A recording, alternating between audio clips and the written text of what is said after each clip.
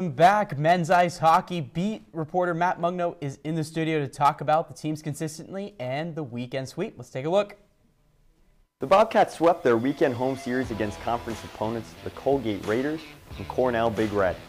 The Bobcats, down 2-0, surged back with a power play, quarterback Zach Metza contributing to all 3 goals in Friday's 3-2 victory. In a sold-out M&T, they defeated Cornell in a 9-save shutout.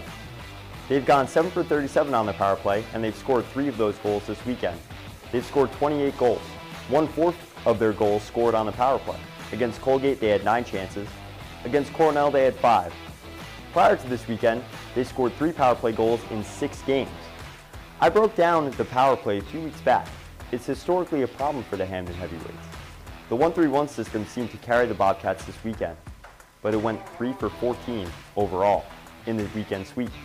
Colin Graff has been a notable addition to the unit in that Ovechkin office, and DeYoung is delivering as the bumper with Metza at quarterback. Yanni Perez recorded a shutout, only facing 9 shots on goal against Cornell.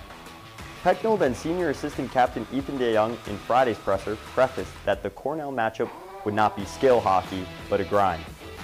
We've seen the team struggle to score against unranked LIU and surrender 3 in 5 minutes to unranked Maine, following that with a 6-2 victory. We've seen the team blow a lead to North Dakota in Game 1, then break a game wide open the following night. Emily, Tino, is consistency a problem for the Bobcats?